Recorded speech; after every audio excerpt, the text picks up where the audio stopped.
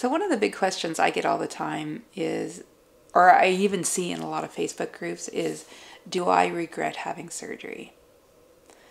So hi there, it's Carey. Welcome back. If you are new to this, this is a little series on this channel. My channel is VSG Life Skills, but this is a little series that I call Ask a Loser. It's just me being informal with you, just answering your questions in the best of my ability. I am a certified life skills coach, but more importantly than that is I have had bariatric surgery as well. I've lost 140 pounds. I'm 3 years post-op.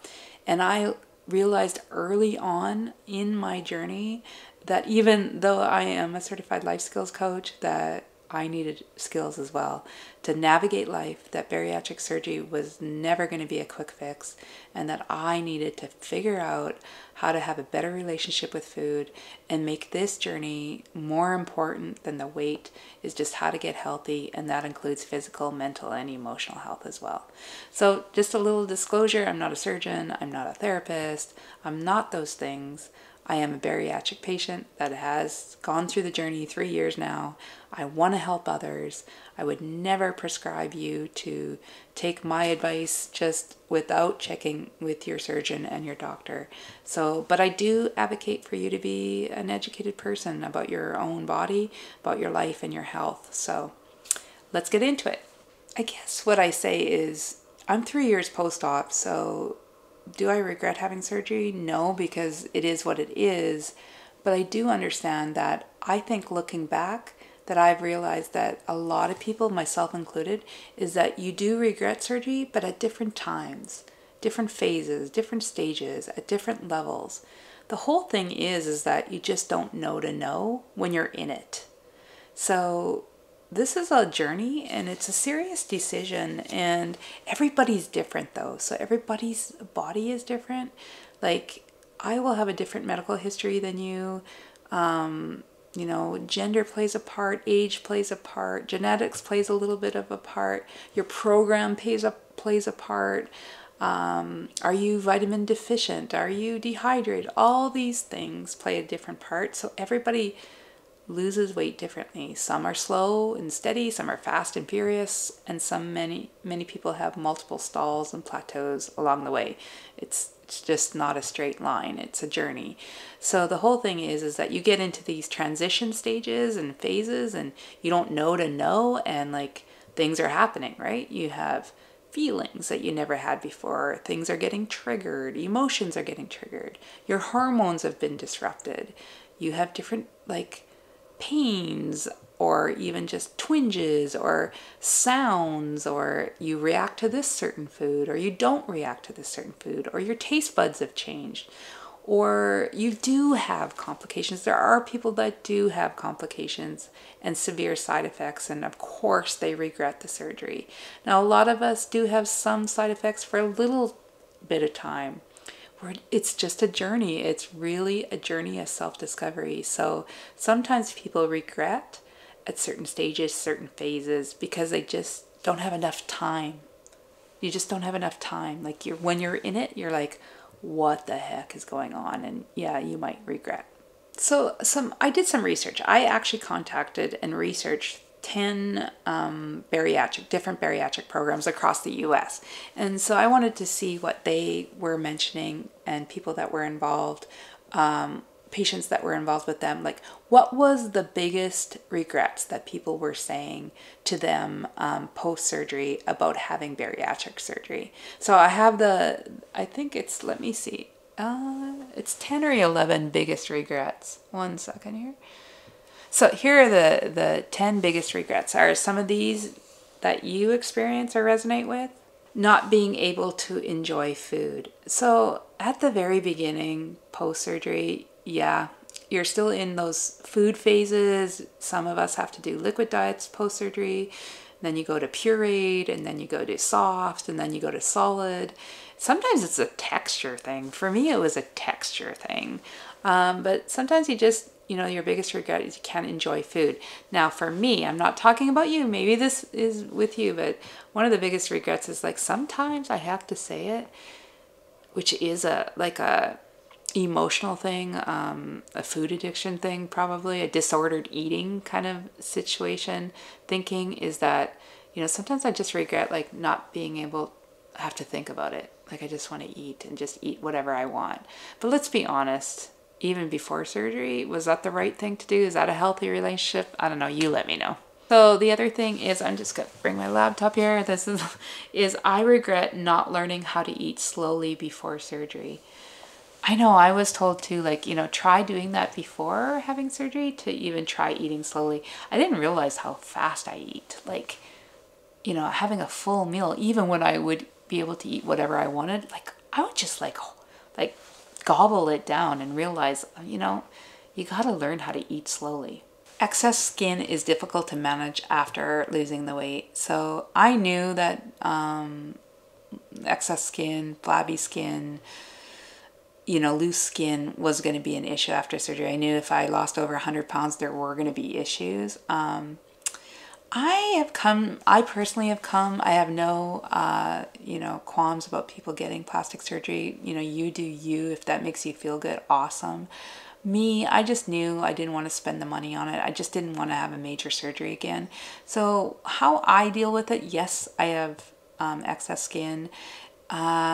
Is that I do use like compression garments and like spandex and those kinds of things. It just helps me feel tighter. But I've just kind of come to accept that. That's just kind of like, you know, sometimes you have an accident, you have a scar, and it's like your battle scar. This is my battle scar for having surgery, and I'm okay with it. But people that want to pursue plastic surgery, you know, that's awesome if that makes you feel better. Another regret that many people have is not like being prepared emotionally and mentally. And I think that's the biggest surprise to a lot of people, is that we want to believe, or we do think, that bariatric surgery is going to fix everything. And it doesn't. You still have to lose the emotional and physical, or the emotional and mental weight first too, even before you can even sustain the physical weight. So yes, a lot of people regret that they just weren't emotionally and mentally prepared before surgery. Hair loss, of course, is a big one. I had 2 phases, one at 3 months and then one at 9 months. I did have regrowth in between.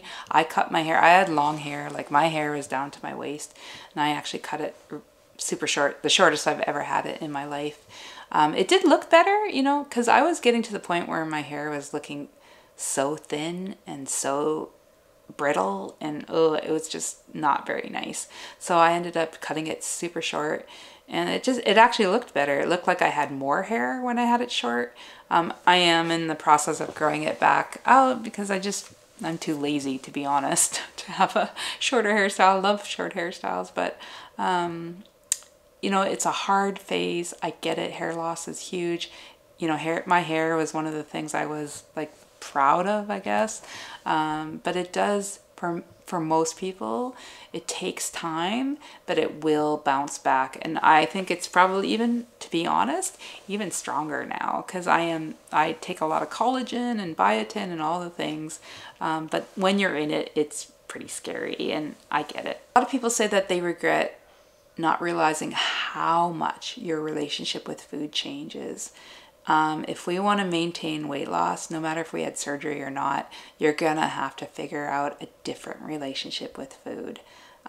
You have to figure out how to navigate life without using food to cope, to avoid, distract, even celebrate. So I think a lot of people regret that they didn't realize that that would change, and how drastically for some people it does have to change.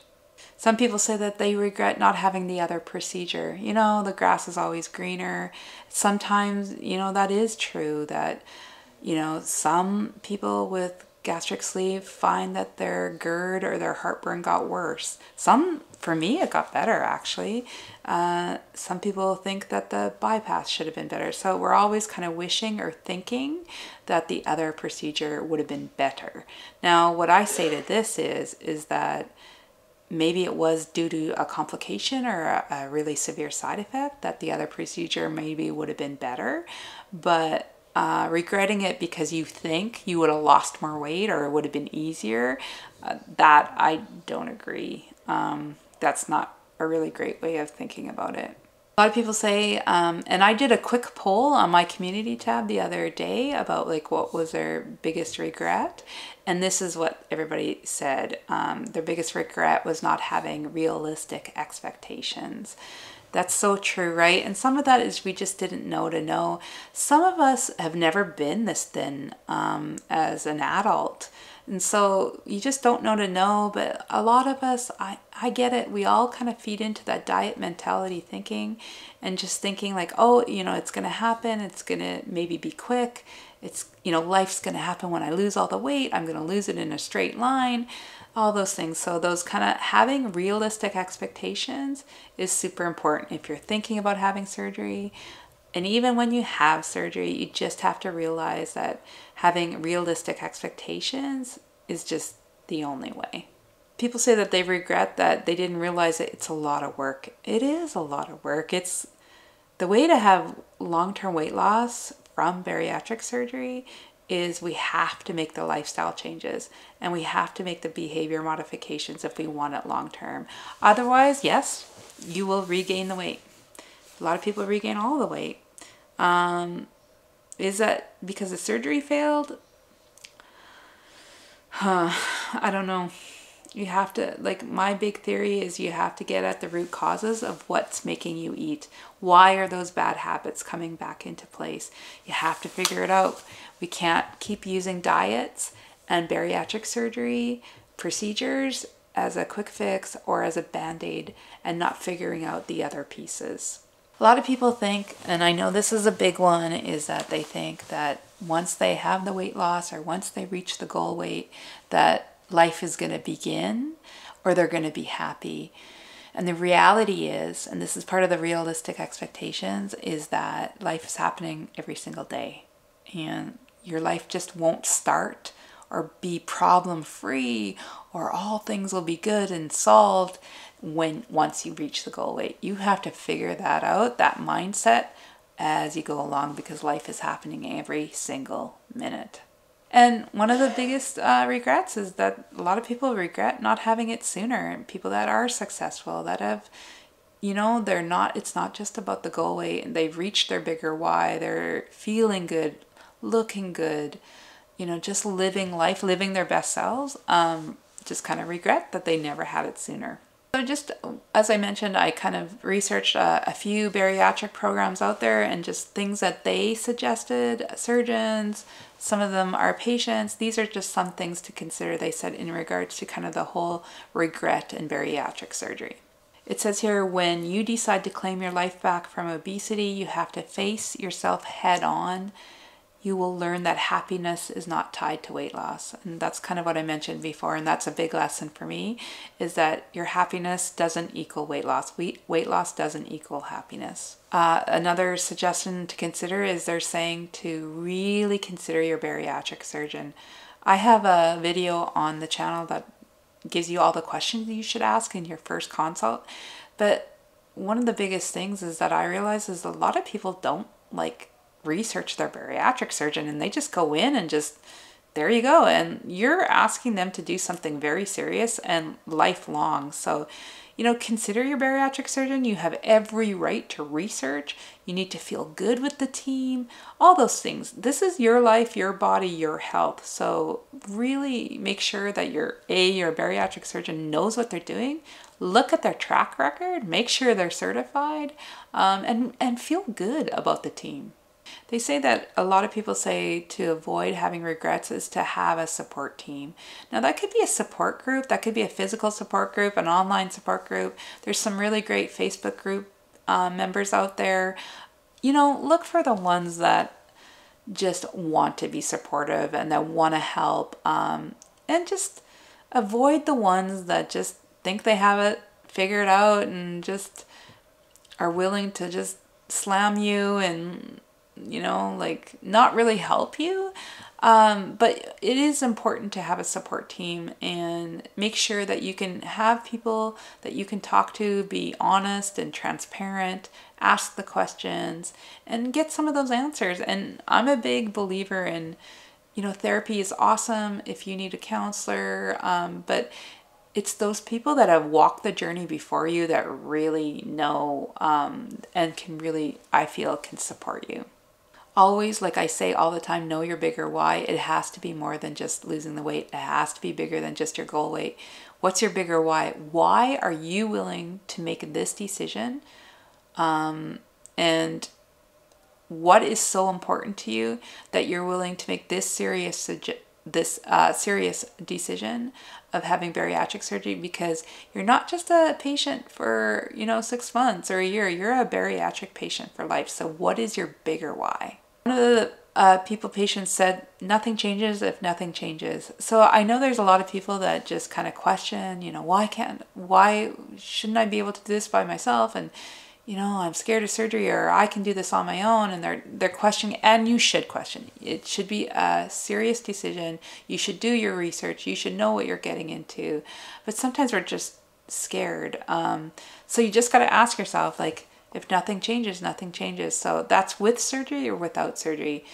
So just kind of live in life status quo, and you're not happy with it, and you're not willing to do anything, well, nothing will change.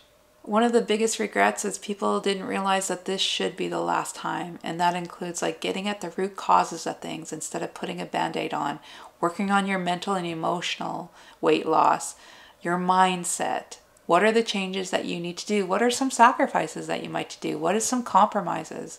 All these things, realizing that this journey is a lifelong journey. And it can be amazing. Trust me, it can be amazing. Is it a lot of work? Of course it is. We were told, and it's true, we're not taking the easy way out. It's not the easy way out. One of the biggest people say to avoid having so many regrets is realizing that old habits can creep back, that can be even normal sometimes, but you just have to learn how to navigate it. This is just a journey, and it's learning and keeping moving forward, and you might have setbacks. Setbacks are part of the life, and that's just how it happens. You have to be able to navigate life.